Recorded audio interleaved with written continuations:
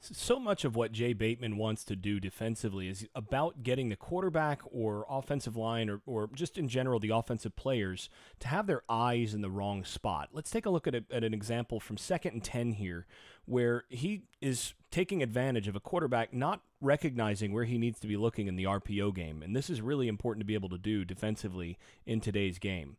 So first things first, you've got an H-back that's coming across the formation, and what he sees is he sees the safety stepping to the middle of the field here. And ultimately, what he thinks he's going to see, they're going to be running outside zone with a little slant tag or a possum tag on this backside. And basically, what the quarterback thinks is that his read is right here.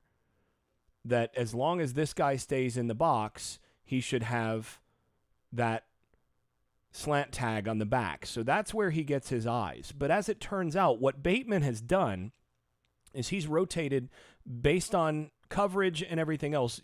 They've anticipated, based on motion that is, they've anticipated that this safety is best off playing a robber role. So actually what's happened is this safety has moved up to the 2nd level, is no longer a 3rd level player, and he's going to undercut this. So watch what happens.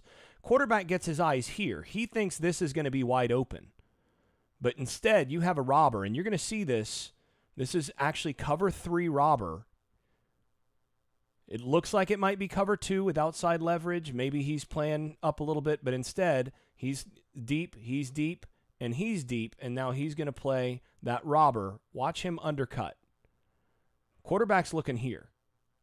He should be watching here because this is dangerous.